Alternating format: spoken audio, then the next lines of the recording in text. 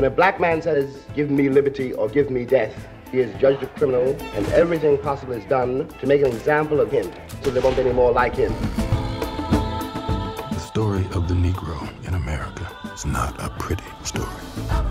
Hi, how are you? Hi. So Hi, the book, Remember This House is based on the documentary I Am Not Your Negro. Is there any intent on releasing the unfinished book? Well, actually, the book is not a book. It's basically notes, notes and a few letters.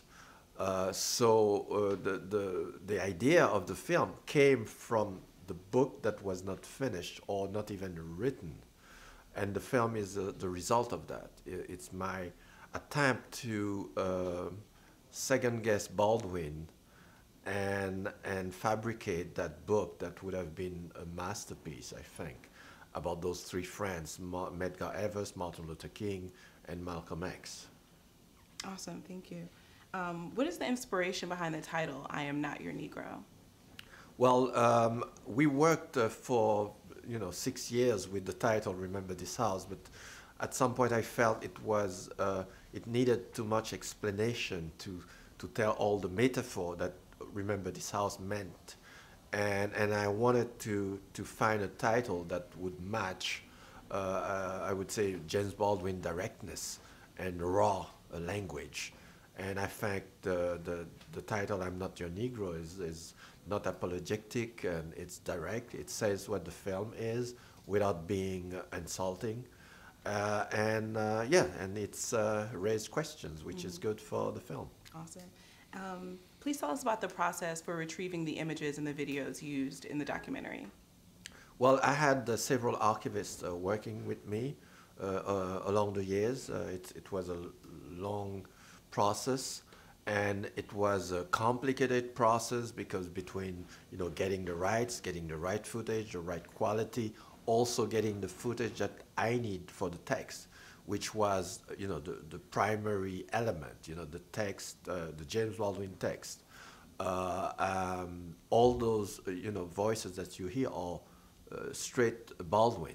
I didn't invent any terms, I didn't add up any text, so I needed to really have the accurate archive, some of which by the way, we colored, and others we turned to black and white. So it was important to have this unlimited freedom in the use of those archives.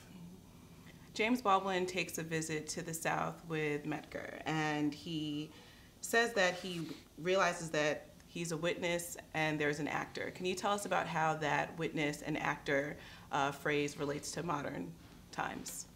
Well, it's a typical issue for artists, in particular when you are politically engaged artists, where you are afraid that your art will become just pamphlet or journalistic record. And James Baldwin was torn between those two movements, being called all the time for research, to come as a witness, and James Baldwin was one of the most famous African American at the time. He had access to newspaper, he had access to TV, so it was important that he can come down to the South and really take back what he was seeing as a witness. But at the same time, he was himself a victim of it. He was himself really suffering from it. So he had to find a place, but I think he found a way back and forth between those two extreme positions, and finally he left us, great writings from it. And lastly, why do you think this is important now?